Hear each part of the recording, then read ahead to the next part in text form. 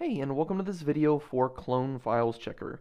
In this video, we're going to talk about some of the features that this software offers, and we're going to show you how you can use it to remove duplicate files from your machine. If you haven't already, all you have to do is visit the website. It's clonefileschecker.com, and you'll see here that on the main page, you're going to have a link to download the software. Click on this Download Clone Files Checker link here. You'll be able to download the software onto your machine. Okay, so now that I've downloaded and installed the software, we can see how it works. Now when you do install the program, you'll notice that there is a free version with some of the features available, but if you like the software, I encourage you to register it. And all you have to do to register the software is go in the top right-hand corner and click on Register.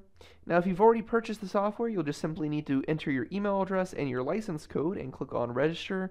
If you haven't already purchased a license, simply click on the Buy Now button. You'll be able to purchase a license for the software.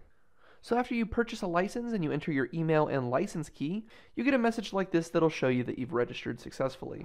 Alright, so now that we've registered the software, we can go ahead and start using some of the features. So one of the first things you'll notice here is in the top left-hand corner, you can select a drive or folder that you want to scan. So in this case, I can go ahead and click on the Add button, and we can find where we would like to scan for duplicate files. Now for now, I'm just going to go ahead and choose a specific folder. So we'll browse to the folder that we want to scan for duplicate files right now. And once you find the folder that you want to add, simply select it and click on the OK button.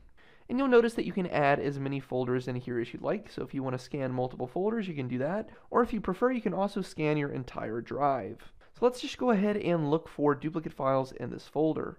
Go ahead and click on the Start Search button. And once the search completes, it's going to give you a message here showing you how many duplicate files were found. It also shows you how much space those files are taking up. So you'll have two options here. You can either run the Fix Wizard or Review and Fix. I'm going to go ahead and click on the Review and Fix button here. Okay, and you can also click on the full screen button if you want to get a better preview of what files you're going to be selecting. And now we can go ahead and go to the bottom and click on Select Duplicates. Now you'll notice that you have a few different options here when you click on this option. So your first option here would be to retain the newest files in each group. You can also retain the oldest files in each group, retain the most modified in each group, retain the least modified in each group.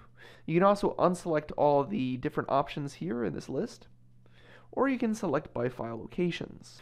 So if you choose this option to select by file locations, it's going to allow you to select duplicates for action based on the location of duplicates. So for example, if you have data on two different drive locations, like B and D for example, you can tell the application to unmark data which is on the B drive. This way it's going to retain the files on that drive and mark files for action based off the other drive, in this case D.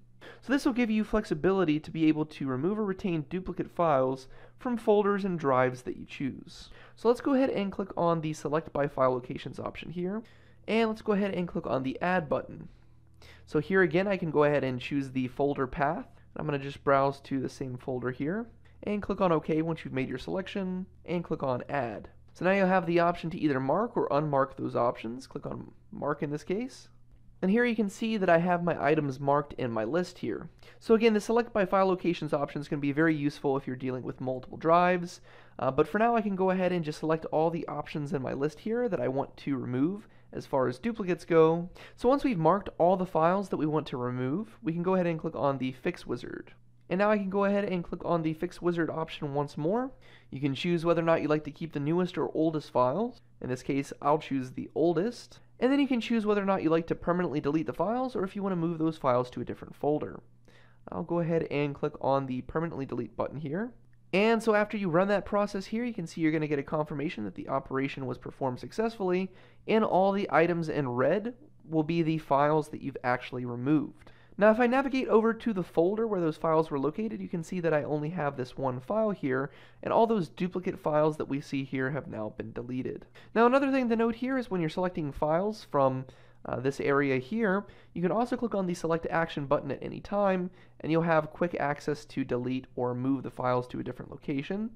You can also export the list to a CSV file, and then when you're done, you can go ahead and clear your results.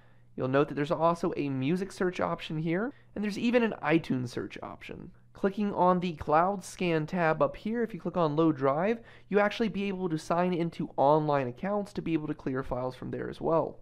And then finally, if you navigate over to the History tab, you'll be able to see a record of all the scans that you've run, as well as how many duplicate files have been found and removed, etc.